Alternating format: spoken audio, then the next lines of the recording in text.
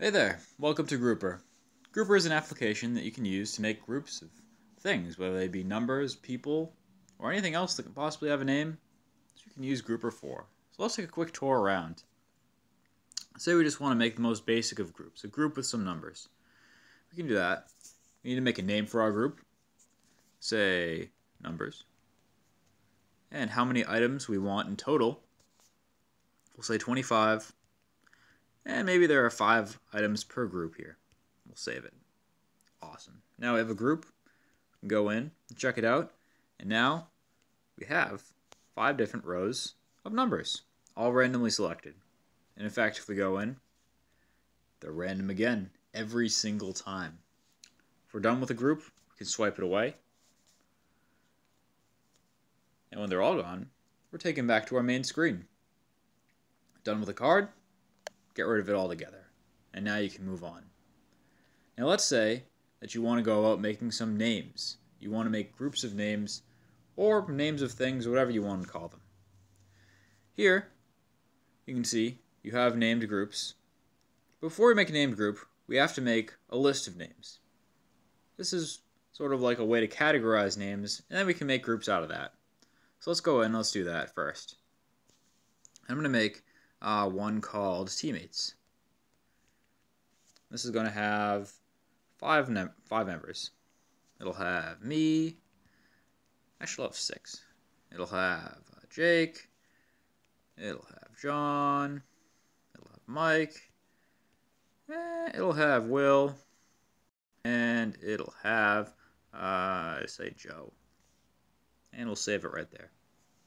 Now we have, right here, you can see, a group called Teammates, and we have at least 5 members, Darian, Jake, John, Mike, and Will. We can go back in and look at it and see everything we had right there. Let's go back. So let's make a group out of that. Let's say we need 2 people, or we need groups of 2 people inside this to go work on their own projects. So here, we've selected Teammates, selected by default, and we're going to call this a project with 2. Say with 2. And items per group, we'll say 2. Save. Now we've gone about creating groups that are randomly distributed with 2 people in them using the list we just made. Let's go right in there.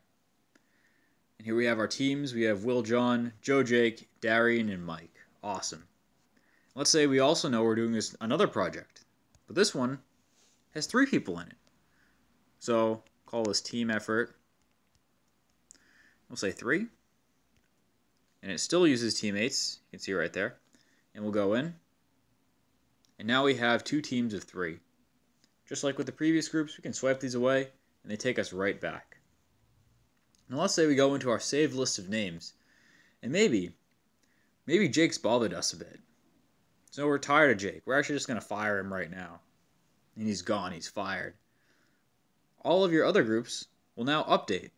They no longer have Jake in them because they use that same group that you just created. Joe, Mike, Will, John, Darian, and no Jake whatsoever. Just exactly the way we want it. So let's clear away all of our groups. Let's go back to our named list. And maybe we don't want to call this Teammates anymore. We're going to call this, I don't know, say Friends. Why not? Now, one thing to note, we'll save. One thing to note is that if you have extra groups made out of this saved list of names, you cannot edit that tag. But now, we have this new list called Friends, and we go into our named groups. It's now called Friends, and we can choose to make a name for this, say Party. And maybe we're having parties with 3 people in each. And there you go.